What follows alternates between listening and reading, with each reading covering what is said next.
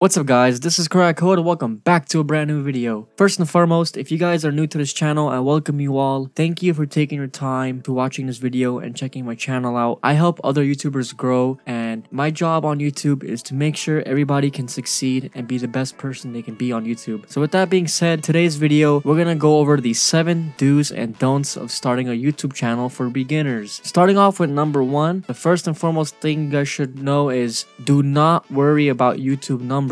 So many people are concerned about how many people are watching their videos or how many views they're getting and how many likes and how many comments, etc, etc. While it makes sense that you want people to watch your videos and you want to grow, when you're starting off, you absolutely cannot stress about numbers. Instead, what you guys should do is worry about the people who are already watching your content. Worry about connecting with people who are watching your videos, who are liking and commenting. Even if it's just 5 or 10 people who are liking and commenting on your videos, that's 5 or 10 people you didn't have. So make sure you guys value each person and make sure you guys don't worry about YouTube numbers, because eventually it'll all come together. Number 2, don't worry about fancy equipment. Stop worrying about spending lots of money on gear for YouTube. This is absolutely unnecessary. You guys don't need to spend hundreds or even thousands of dollars to succeed on YouTube. You absolutely do not need fancy equipment. If you're vlogging, for instance, like I did in the past, you can just use your smartphone. That's good enough. You don't need a $3,000 camera. I know a lot of people who, prior to starting off a YouTube channel, they had a good job and they just started going balls out and buying all the gear they can buy and make videos. But the video came out shit because they didn't know how to properly edit. They didn't know how to make good quality content. Even though they had a good camera and good microphone, they didn't know how to use it. So remember, gear is not that important. If you're commentating on videos, for an example, like I am on this one, you don't even need a good microphone.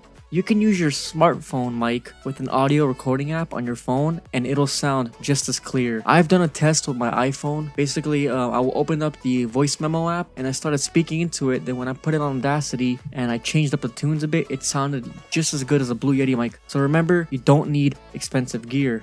Number 3, don't be fake on YouTube. Be honest with yourself and your audience. If you're an entertainer, it's okay to put on a persona, do bits and be funny and exaggerate, but at the end of the day, you should do things that you're comfortable with and be yourself. When you're on YouTube, you want to show your true personality. If you're goofy, be goofy. You don't have to be someone you don't want to be just to get views. Just make sure you guys are comfortable and enjoy yourself and be happy. Number 4, don't spam on YouTube. Stop flooding other people's comment sections on advertising your channel. While you can get reported for spam, you'll also gain nothing in return. Even if your subscriber count goes up by a little bit, it's not gonna make any difference. They can be subbed to you because you sub to them, but they don't care about you. Those people that you ask for subs, they're not gonna watch your videos, they're not gonna care. Instead, you guys want to properly advertise yourself.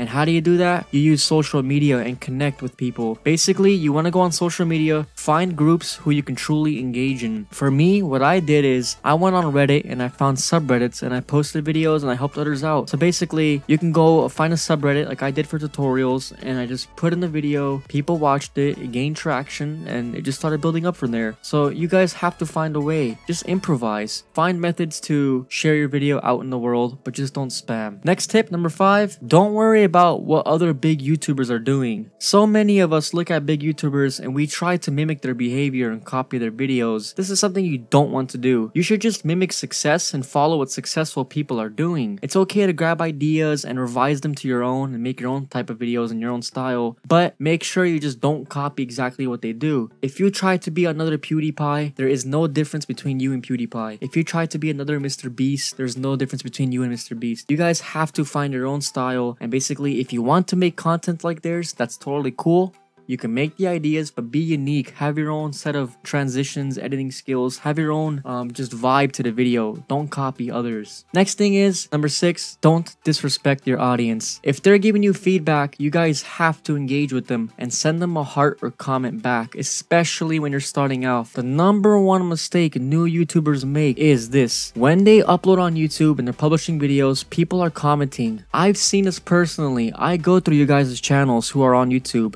You guys don't know this, but I actually surf through my subscribers' channels and look at what they're doing. A lot of you guys are making mistakes. People are commenting and you're not commenting back. You guys have to make sure you do that. Now look at me. I'm well over 350,000 subscribers, so I'm not super big on YouTube, but I'm pretty well known. But I get a lot of comments and I do my best on every new video to comment back to you guys, to engage with you guys, to like your comment. I try. But of course, I can't do that with all of my videos because I get thousands of comments a day, but you want to make sure you at least attempt and engage. So when you're starting off, you should have no problem commenting back to 10 or 20 people a day. But for me, who gets 1,000 comments a day, it's a little bit more difficult. All right. Number 7, don't get discouraged on YouTube. Many people think short term on YouTube and believe in just 1 week they can make their channel hit millions of views. While technically it's not impossible, it's highly unlikely for that to happen. Focus on making your own content the best it can be, and also make sure each video you guys publish out, you learn how to make your quality better and better. I've seen a lot of YouTubers in the past, I don't want to put names out there, but basically they're still stuck in 2008 or 2009. In 2008 and 2009, they were making great videos, they were getting a lot of viral hits, but they thought that would last forever. They thought that by following the same editing skills they're doing, they can use that and recycle it for years. But little did they know, it didn't work out. Their views plummeted, their channel died, and they just basically gave up. And the way they could have fixed this was if they changed up their editing, made it better, and made their quality even better than it was a year ago. If you guys go back to my videos about 2 or 3 or 4 years ago, you guys will know that I didn't really have background music. I didn't really have any good transitions. My audio wasn't as clear as it should be, but now I'm working on making that even better and better. So each video, you guys should learn how to edit more and more. Number 8,